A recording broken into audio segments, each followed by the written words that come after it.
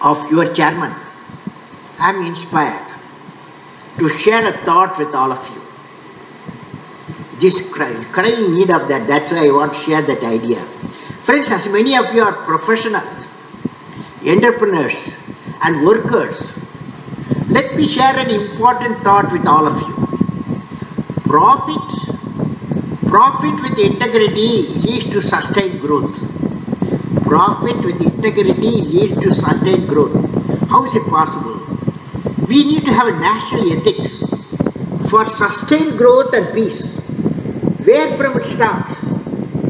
Nate, I am going to give you the point by point. Nation has to have ethics in all tasks for sustained economic prosperity or peace. If nations to have ethics, society has to promote ethics and value system. If societies have ethics and value system, families should adhere to ethics and value system. I saw a lot of families here. If families have to get involved with ethics and value system, parenthood should have inbuilt ethics. Parental ethics come from a great learning, value-based education, and creation of a clean environment that leads to righteousness in the heart. Friends, no aim can be reached without a good leader. Now, I would like to talk about the leadership, and Mr. Naiks is the embodiment of it. Since I am in the midst of business and industry professionals, including the workers, let me discuss the linkage between the national economic development and creative leadership. I am starting one by one. You can also participate. A nation's economic development is powered by competitiveness. The competitiveness is powered by knowledge power. Knowledge power is powered by technology and innovation. Technology and innovation powered by resource investment. Resource investment powered by, as you all know, return on investment. Return on investment is powered by revenue, as L&D experience. Revenue is powered by volume and repeat sales. Volume and repeat sales powered by customer loyalty. This is all you experience. Customer loyalty is powered by quality and value of products. Quality of value of products powered by employee productivity and innovation. And very nice to see all the workers also, all the supervisors, all scientists, all the engineers are assembled here. Now, employee productivity is powered by employee loyalty.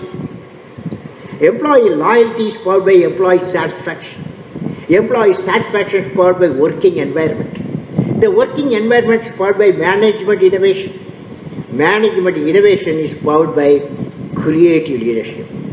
I started.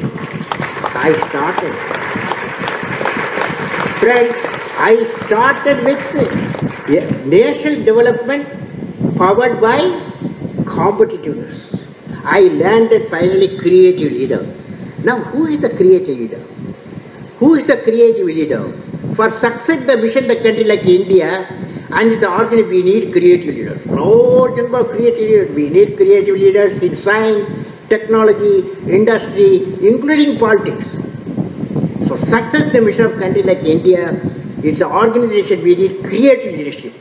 Creative leadership means exercising the vision to change the traditional role from the commander to coach.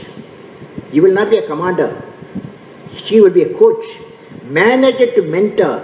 You will not be a manager. Mentor. From director to delegator. And from one who demands respect to one who facilitates self-respect. For a prosperous and developed India, the important thrust will be the availability of number of creative leaders. I greet A.M. Naiks, Group Executive Chairman L&D, for his great contribution as a creative leader and to the great institution. All the members of L&D, may God bless you.